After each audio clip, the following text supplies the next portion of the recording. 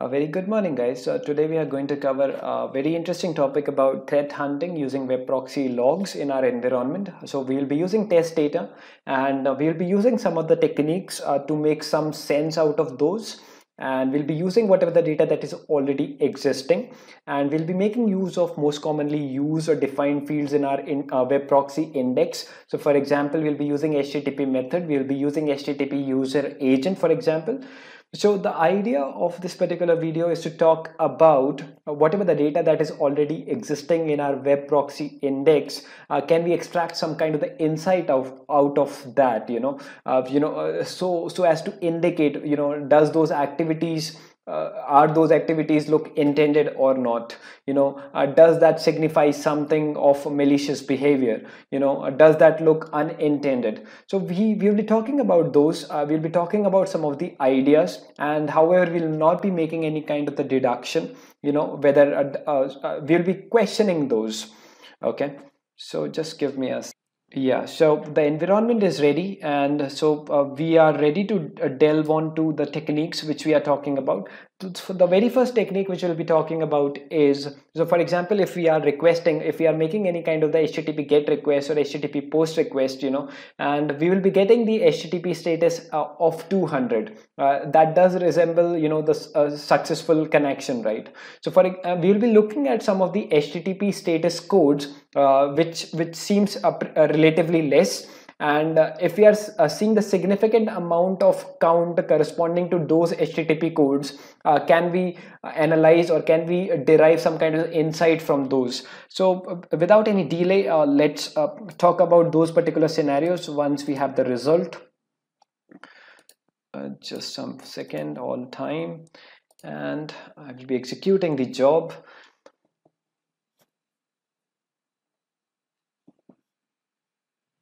Sorry about that. So for example, here we can see the count, the significant count corresponding to the HTTP code 200, so which we are not very worried about. But however, we would like to question the HTTP code, for example, 412. So we are getting the access denied for the target, and we may want to question that particular thing, why we are getting so much of the count of the access denied. So for example, 468, so if any kind of for IP addresses which is of a bad reputation is getting filtered out, so all those activities, are we already familiar with those kind of the activities? So for again, this is just an idea, and so what it basically depends on the individual how to derive the insight from, if this is the data which we are going to use. Okay, so again, we are questioning, this particular behavior looks intended or unintended. So we'll be moving on to the next the next technique. So in the subsequent technique, which we are trying to have a look at, we are trying to list all the URLs against those which we are getting the HTTP error codes, right? So for example, I have mentioned the status as 4 star. So we are looking at the client error in this particular request. So let's try to retrieve data against this query. So we are seeing, we are trying to list again all the URLs against those which we are getting some kind of the error. We may want to have a look at all the HTTP URLs against those which we are getting a significant amount of the count. And we can always make a use of the regex to make a little more sense out of this particular data to club under one particular category of the HTTP URL. So again, we are again trying to derive some kind of the insight from the data which is already existing in our web proxy index. So this is also one of the technique which we may want to have may want to use. Okay, so let's move on to the subsequent technique we'll be talking about. So just give me a second.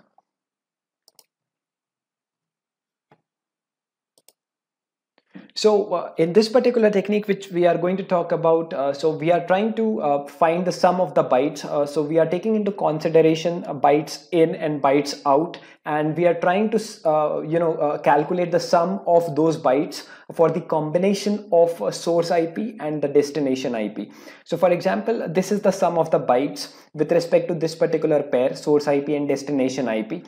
So if this particular sum of the bytes look extensively or significantly large as compared to our other data set, so again we are trying to derive we are questioning the behavior, we are trying to derive some kind of the insight, so as to make a deduction, does this look intended or unintended, does this indicate any kind of the malicious behavior or not.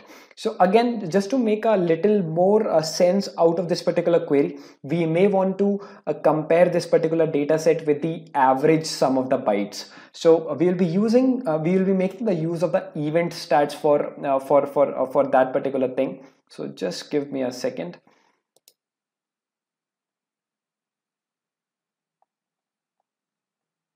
Yeah, so this is the query which we are going to use, and we'll be calculating now we are making a comparison with the average sum of the bytes against, in an order to filter out the results which we are not interested in. So we might want to have a look at the top 10 combinations of the source IP and the destination IP. So for example, you can see the average sum of the bytes is this one, and we are looking at the top 10 combination of the destination and the source IP, and the sum of the bytes is extensively large as compared to the average, and we may want to take a note of the some of the destination IPs which we might want to deep dive analysis of. So again, we are just trying to derive some kind of the insight from some of the SPL queries for whatever the data that is already residing in our web proxy index. Okay, so hopefully it is making some sense. So again, in the subsequent query,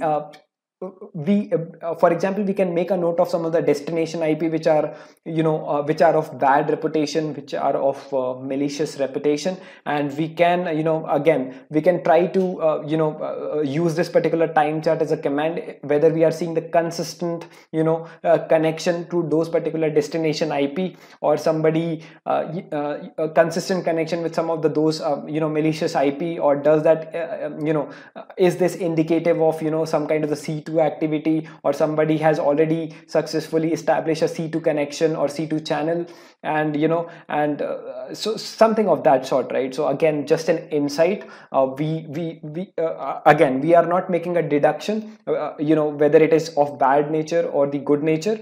We are questioning, again, we are trying to derive some kind of the insight from the data which is already residing in our index. So let's move on to the subsequent technique.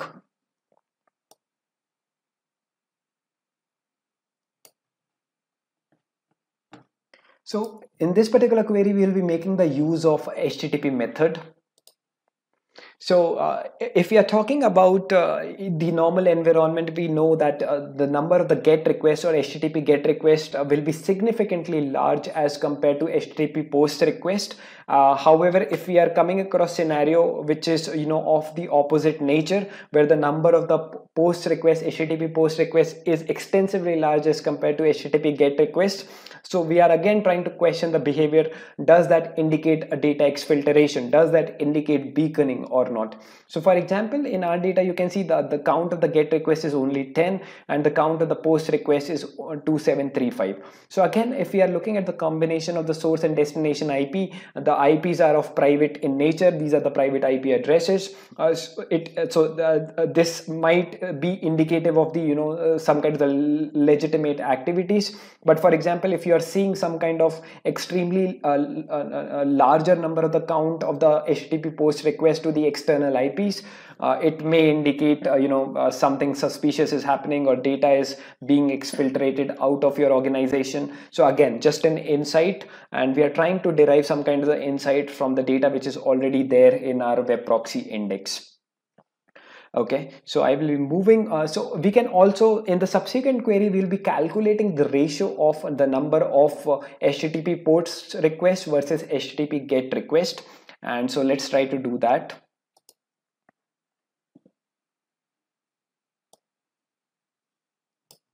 So I will be taking a second.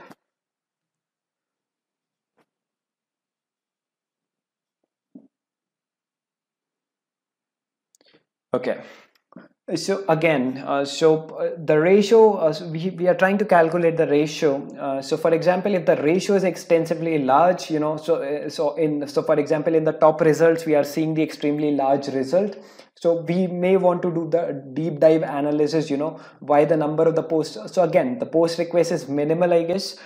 So for example, if I scroll down, we can see that, the number of the post request and the guest requests are almost equal, and but however the this is again the IP address range, so it might be legitimate as well. But for the destination IP, if you see the number of the post requests is extensively large, or this particular ratio is extensively large,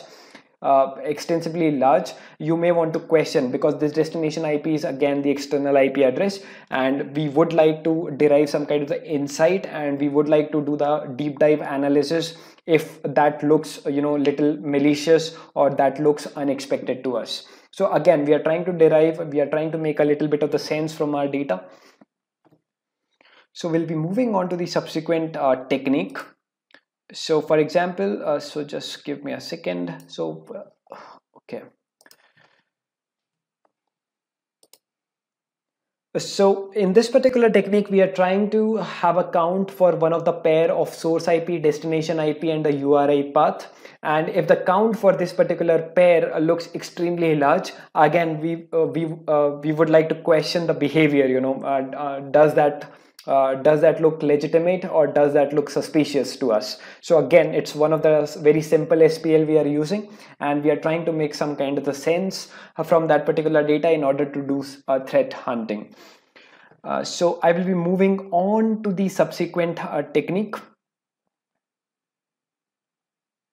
And just give me a second. So the next technique we will be talking about the uncommon MIME type.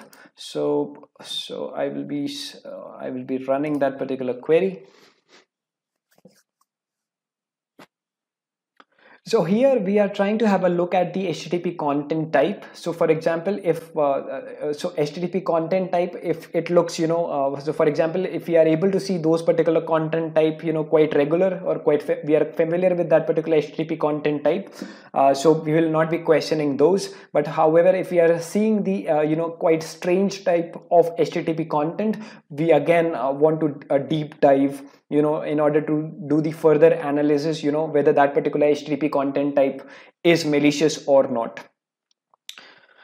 Because some of the rare HTTP content type might indicate the existence of the malicious file as well. So for example, in this particular scenario, we are looking at the most common content type, and again, so it makes sense if we are trying to run the query in a manner, if we are able to see the extremely rare count of those HTTP content, which is very, very rare, and then we may want to question ourselves, whether this particular HTTP content type looks malicious or not.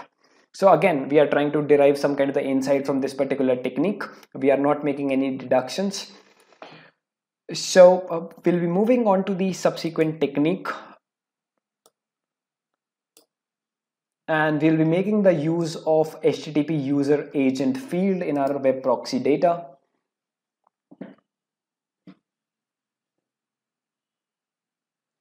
So for example, if I scroll down, I can see some of the commonly used HTTP user agents. So for example, Mozilla. And so for example, if we are seeing the very rare count with respect to some of the user agents which are not very known, we may want to question the behavior of those HTTP user agents, because the existence of those may indicate the presence of any kind of the malicious binaries as well. So again, we are trying to derive some kind of the insight from the existing data with the help of HTTP user agent field. And these are all the techniques which we wanted to take an opportunity to talk about, and let me know whether this particular video is useful or not. And we'll be talking about some of the most interesting topics in the subsequent videos. So thank you for spending time with us.